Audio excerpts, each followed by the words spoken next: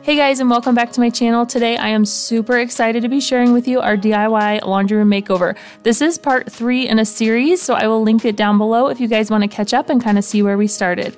I have always wanted cabinets above the washer and dryer. I do not like these wire shelving racks, so I'm going to go ahead and remove them. I'm going to start by taking everything off, and then I'm going to unscrew them from the wall. And as I was doing this, I realized that these were not screwed into the wall. I kept unscrewing and unscrewing and nothing was happening. That's when I realized that these were just drywall anchors, and once you are installing them and you put in the screw, it pops open in the back, which keeps it in the drywall. So it took me a while to figure out how to get these out, but once I finally did, I went ahead and took them down. After I removed all of the drywall anchors from the wall, I was left with a bunch of holes, so I'm just going to take a scraper and kind of scrape them a little bit smooth, and then I'm going to take some spackling and go through and fill in all of the holes.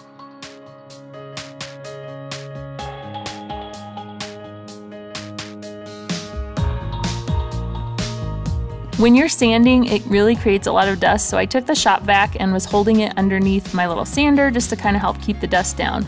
Now you'll notice that I didn't fill in all of the holes. That's because some of these are going to be covered up by the cabinets. Because we have a texture on the wall, I needed to blend these spots in. Now you can buy a can of orange peel splatter to spray on here, but I didn't want to buy one. We do have a big, huge hopper spray gun thing for doing large areas, which is what we did in this room, but that was a little overkill for these small spots. So what I'm going to do is I'm going to take some of the spackling, put it in a cup, and add a little bit of water to thin it out. Then I'm going to take my paintbrush and dip it into my thinned spackling mixture, and I'm going to kind of dab it onto the wall, creating a texture-like appearance. I'm going to let this dry, and then I'm going to go through and do it a few more times just to kind of build it up and help blend it in a little bit. Now it didn't match perfectly, but it really worked out well. Most of it's going to be kind of covered anyway, so you're not going to really be able to see it. After I've built up a few layers of that, I'm going to take my mudding sander and just lightly go over it to knock down the sharp corners and to blend it in more. As you can see, they don't match perfectly, but I'm pretty happy with how it turned out. Okay, now let's go ahead and prime it and paint it. I'm just going to be using a Valspar primer here from Lowe's, and then I'm going to use a little whiz roller to get these small little areas, and as you can see, my little roller is a little bit too big for my tray here.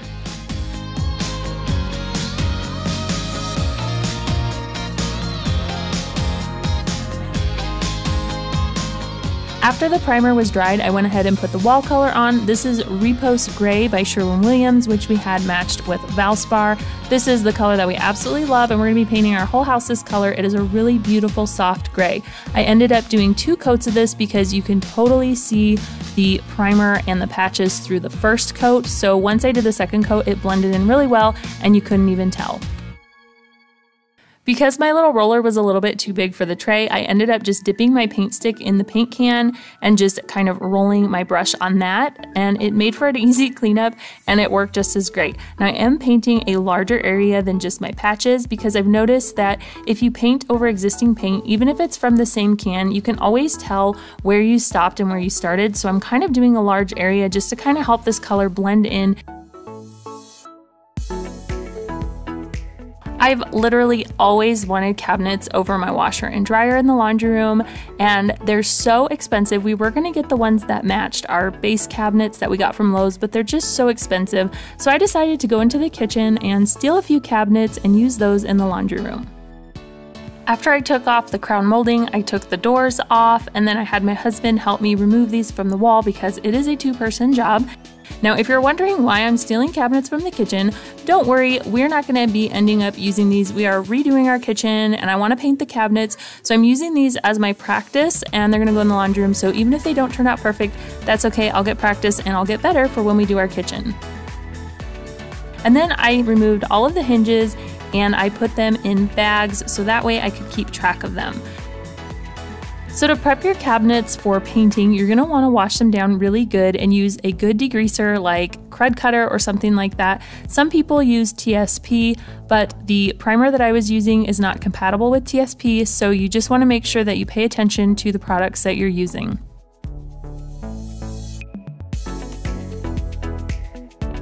So painting your cabinets is a very long, tedious, very detailed process. I joined a professional group of cabinet painters where I learned a lot from. So basically I'm just gonna take my orbital sander, and I think it's 220 grit sandpaper on there, and I'm just gonna go around and sand all of the flat surfaces with this. And then I'm gonna go in with a piece of sandpaper or a sanding block, and I'm gonna get all these ridges. These cabinets were such a pain to sand because of all the ridges and grooves, so it took me quite a while. Also, you're gonna wanna make sure you're wearing a proper dust mask to keep all of that dust out of your lungs.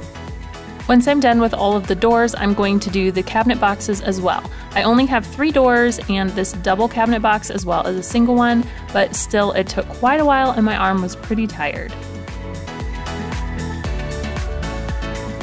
Now that I've got all the sanding done and I've kind of let the dust settle, I'm gonna go in with a damp cloth. You can also have some denatured alcohol to clean that off, but you wanna get them all dust free. I also sanded the back sides as well, so make sure that you do both sides of the cabinet to get the best results. Because our cabinets are oak, they have a very deep grain to them, and I don't really like the look of painted wood with the grain showing through, so I wanted to find a grain filler that would fill that in. So I found a product called Aqua Coat, so I went ahead and did that on 2 of the doors, and it was a clear gel, so it was a little hard to see where you had already applied it. It also comes in white. I didn't know that when I bought it, or else I would have definitely got that one. So basically you put it on with like a putty knife, and it is kind of in a gel form, so it was sort of easy to apply, but it was really hard to kind of thin out and get rid of the ridges and stuff from like the scraping knife and stuff. You can also apply it with a rag or with your finger, which is what I ended up doing like on the curved parts and like the arches and stuff. It was a very frustrating product to work with because if you did not get it perfectly like smoothed out, once it dried, it didn't really sand, and you can definitely see your flaws through the paint. It said to apply 2 to 4 coats for best coverage. I ended up doing 2 just because I was tired of this, and it definitely did not cover the grain nearly as much as I had hoped. You could definitely still see the grain through the paint, which at this point I was like, I don't care, I'm just done with this. It was really frustrating. It also had a very strong odor, which technically I should have been wearing a respirator mask and not this dust mask. I could still smell it, so I ended up taking my mask off halfway through because it was like trapping the smell in my mask. I did open the basement windows, so I had plenty of ventilation, but then I found this other product called Timbermate, and it was way easier to work with, but it was more work with sanding. As you can see, I did one of the doors with that. You can definitely see where you filled the grain. I was much happier with the results of this. It was still way too much work. This whole painting process took me 2 weeks to complete just for these 3 cabinets. Once I was done with my grain filler, I sanded it down again and then wiped them clean so that way I can go ahead and prime them. The primer that I'm using is the Bin primer. It is the shellac base, not the synthetic shellac. I accidentally got that one at first. You do not want that one. This one is a stain blocker, and it's great for wood cabinets, especially oak, so that way you don't get any yellowing and the oak doesn't bleed through your paint. I ended up brushing all of the little grooves, and then I just had a little foam roller that I got at Home Depot that was specifically for cabinet painting. The stuff was pretty watery, so I had to be really careful to make sure that I didn't have any drips. After I finish the first coat on the cabinet doors and the cabinet boxes, I'm going to go ahead and let that dry, and I'm going to put my little paint tray in a Ziploc bag and wrap some plastic wrap around my roller. That way I don't have to clean up in between coats because I only had to wait a few hours for dry time. So then I'm going to take some 320 sandpaper and lightly go over that, and then dust it and paint a second coat.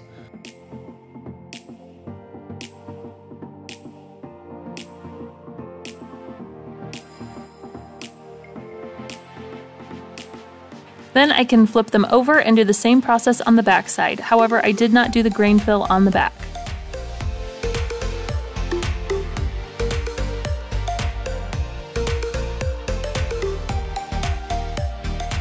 So now time to move on to the actual cabinet paint. So I am using the Benjamin Moore Advanced Paint in the color Chantilly Lace. Now, who knew that there were like a million shades of white, and I wasn't quite sure which one I wanted to go with, so I just decided to go with this one to test it out, and I'm not sure if I'm going to do this with the kitchen or not, but it definitely came out a bright white, which is what I wanted to go for, but I'm not sure if it'll look right in our kitchen. So yeah, this stuff is really great and easy to work with. It is self-leveling, so you don't get any like brush marks or roll marks. Did not use a sprayer with this, but when we do our kitchen, we will do a sprayer.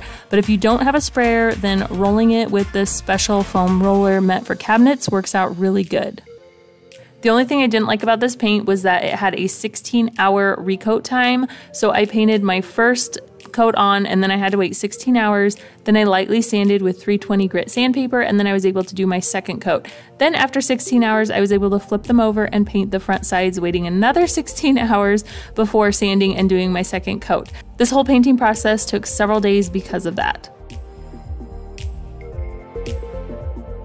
I'm also going to be painting some shelving that is going to be going in the laundry room above the sink right next to the cabinet, so I wanted them to be the same color. This is just some MDF pre-primed boards, so I didn't have to prime that or anything, but I did 2 coats on this as well. So while I was waiting for the cabinets to dry so I can put them on the wall, there's actually a 30-day cure time. I did not wait 30 days to put them on the wall, but I did wait about a week before we got them on the wall. So I'm going to clean up the laundry room and the laundry area, find the studs, and then that way they're all ready for when my husband can help me hang them up on the walls. So my husband is the expert at this part. He just measured everything and made marks and lines to make sure it was all level, and I just held it where he told me to so he can screw them in. And of course they turned out perfect because my husband was able to get them on the wall for me. Before we put the cabinet doors on, I thought it would be really fun to put contact paper down on the shelves in the back just to kind of decorate it and make it look a little bit prettier and kind of hide the beige brown shelves. I just got some plain white contact paper from Walmart just for the shelf part. Now it was a lot harder to apply than I thought it would be. If you look closely, it does not look very good. There's some bubbles, but far away it looks pretty good, and I'm glad I did it because it just gives it a really nice clean look, and it'll be really easy to clean if any of the laundry products spill on them.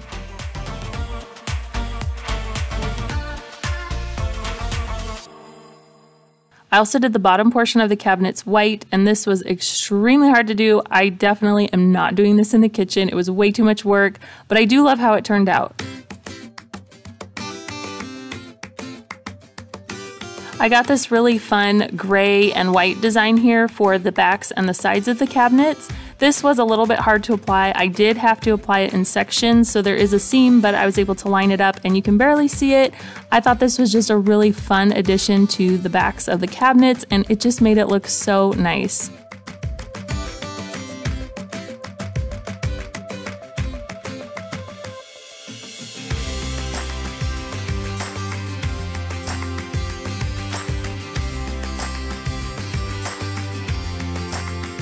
I got some black metal shelving brackets from Amazon to hang up my shelf, so I'm just going to go ahead and put those up.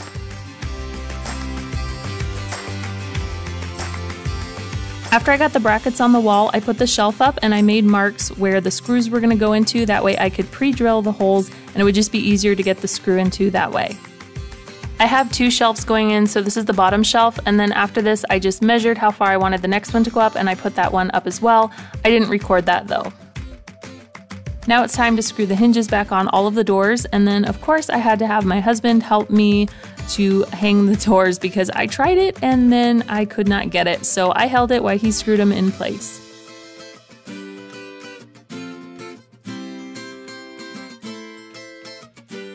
Now it's time to finally put stuff in the cabinets. I'm just going to put stuff in here nice and orderly, and I'd love to get some bins and jars and stuff for all this stuff, make it look really pretty, but I'm going to save that for another time, another video, so I'm just going to put it all in here like I have it.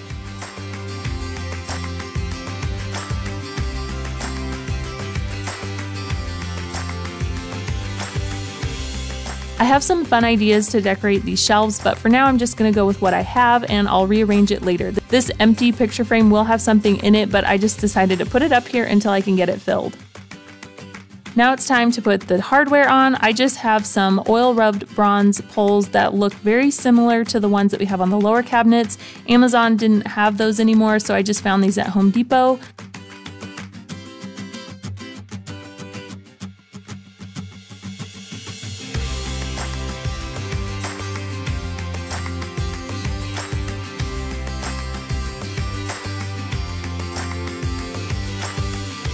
My wonderful little helper Miles volunteered to vacuum up all of the little wood shavings.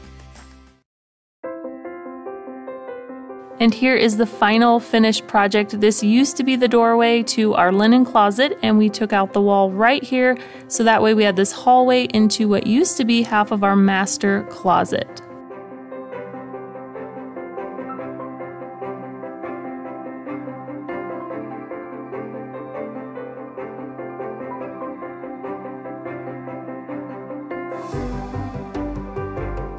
I still want to add a few finishing touches and some other things, so stay tuned for that. I hope you guys enjoyed this video. Give it a thumbs up if you enjoyed it. Thanks for watching. Don't forget to subscribe, and I will see you guys next time.